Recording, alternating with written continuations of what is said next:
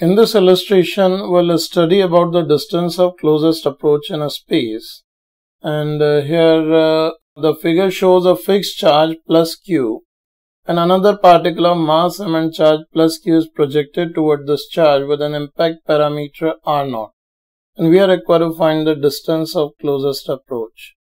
Here we can see in this picture, if this charge is fixed and another charge is projected toward it, it will be repelled and its trajectory will go on like this.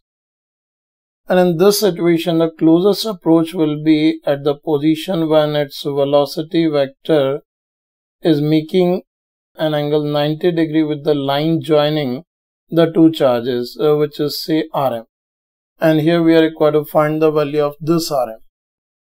In this situation, as this charge is fixed, always the line along which the electric forces will act will pass through the fixed charge, and hence we can say no torque will be acting on this charge about this charge. So its angular momentum will remain conserved. So we can write by angular momentum conservation of plus q at the point of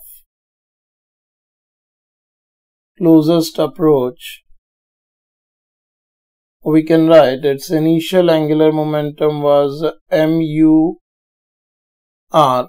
Here u is the initial speed we are taking for the particle, which must be there in the initial state given to us.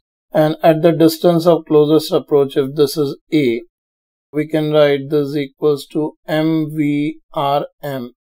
So this is our equation 1, which will give us the value of the speed of particle at the closest approach point, which is u r0, this is r0, u r0 divided by rm. And by energy conservation, here we can write, we use initial kinetic energy of the particle was half mu square. This was the only energy as it was at a far away point, and this must be equals to the final energy, which can be written as half mv square plus the interaction energy of these two charges, that can be written as kq capital Q divided by rm. And in this situation, if we substitute the value of a speed, this will give us half mu square is equals to half m. Here the speed we can write as ur by r0 whole square plus this k can be written as 1 by 4 pi epsilon naught, this qq by 4 pi epsilon naught rm. Here I can also cancel this 2.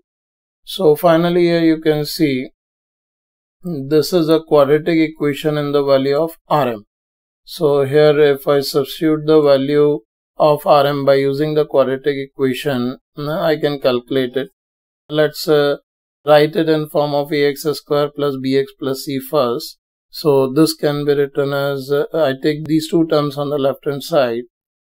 So this will be m u square r0 square multiplied by 1 by rm whole square plus this term we can write as qq by 2 pi epsilon naught and multiplied by 1 by rm. This term I can take in negative. This will be minus mu square, this 0. So this is a quadratic in 1 by rm, and this 1 by rm, the solutions of this quadratic equations I can directly write. This will be minus b, that is negative of qq by 2 pi epsilon naught plus minus, obviously I take plus, as if I take negative sign over here, the distance will be negative, that's not possible.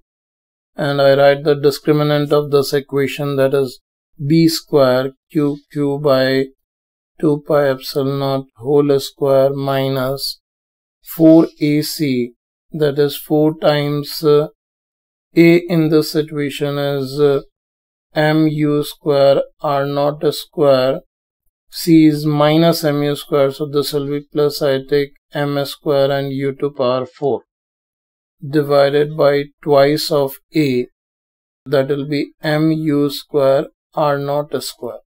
So from here I'll directly get the value of distance of closest approach, which I can write here as a reciprocal of this, which is 2mu square r naught square divided by this root of qq by 2 pi epsilon naught whole square plus 4m square u to power 4 r naught square minus qq by 2 pi epsilon naught.